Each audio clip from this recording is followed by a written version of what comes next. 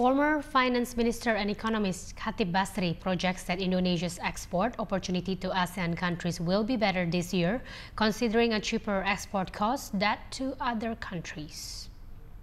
Central Statistics Agency records the Asian role as Indonesia's primary export market last year reached 21.88% from a total export of $44.43 billion, followed by US, China, and Japan, each at 11.94%, 11.49%, and 10.06%.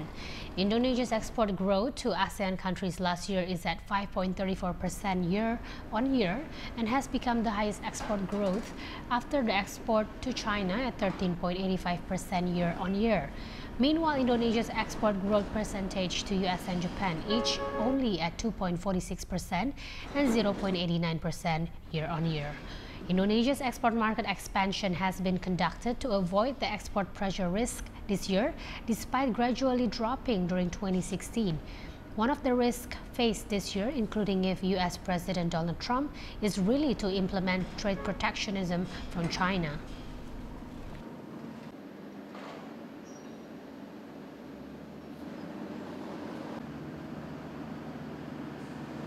Apa yang bisa dilakukan oleh eksportir kalau saya boleh usul?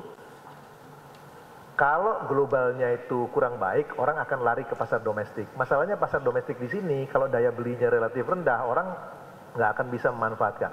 Usul saya, manfaatkanlah ASEAN sebagai pasar domestik. Mungkin tidak, bisa. Kenapa? Karena tarif di antara ASEAN itu sudah